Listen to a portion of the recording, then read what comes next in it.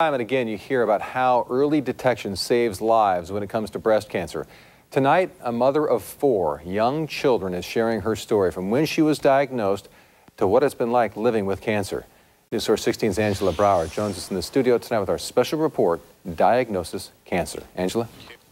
Matt, News Source 16 has made a strong effort to encourage women in our community to be proactive in the fight against breast cancer. From doing monthly self-breast exams to getting annual mammograms, we've shown you people and programs that help. But what does cancer really look like in a community? One woman shares her story about surviving the disease with the help of the Willamette Valley Cancer Institute. Stephanie's nursing and found a lump in her breast. I'm gonna go do my treatment, okay? Bye.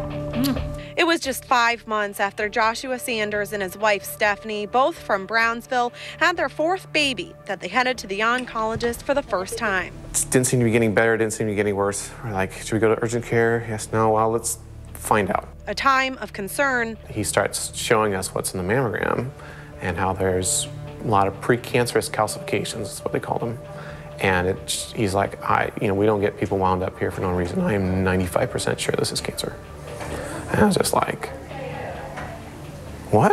Over here you see the purple color. It was March when 33-year-old Stephanie was diagnosed with stage 2 triple-negative breast cancer. Because of her age, she had never gone for a mammogram and didn't self-check regularly. A lot of people say, oh, you're so young, they caught it early. You're only stage 2, means early. Well, with my type of breast cancer and the fact that it's spread to my lymph nodes, and my age, 1 in 3 women will still die. It starts a whirlwind, all right, what comes first? Do you do radiation first? Do you do chemo first? Do you do surgery first? They're like, surgery first. How much do you want to take? We want to take it all.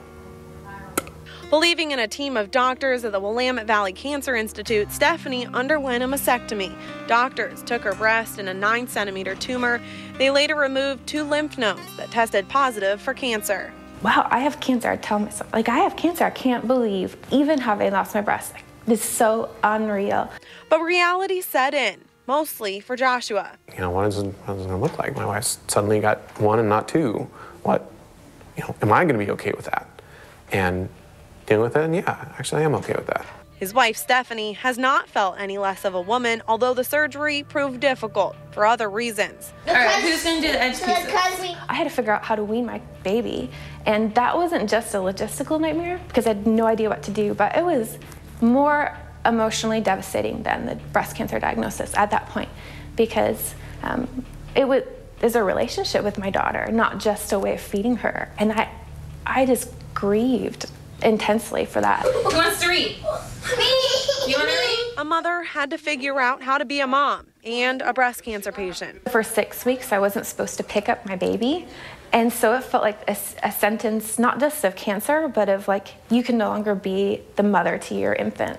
She started attending chemotherapy treatments for months, sitting in a chair hours at a time, thinking about what could be and what is. It still felt like if I just closed my eyes, I'd wake up and it wouldn't have happened to me. You pray a lot. I would work really hard to find things to laugh about. It's hard logistically as children make cancer. I think they give you something to live for. Living through chemo became a new goal. She felt the nausea take over and experienced canker sores in her mouth, down her throat, in her stomach, and intestines. Mixing the chemo on site, WVCI says they've made an effort to provide utmost comfort.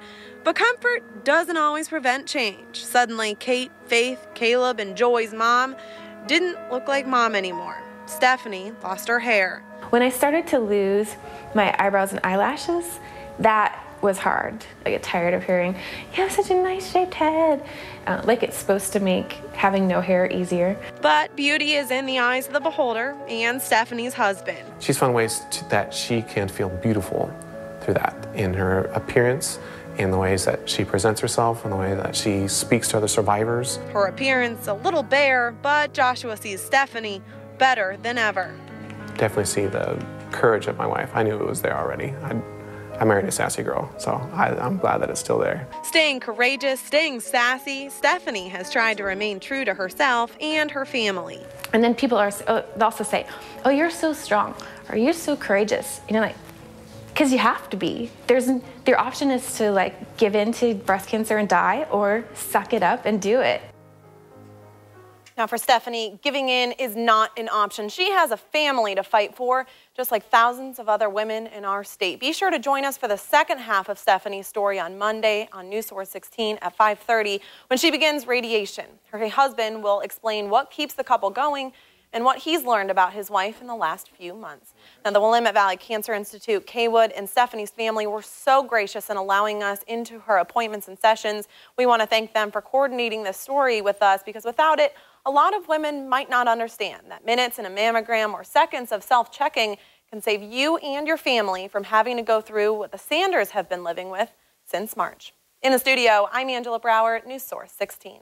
All right, Angela.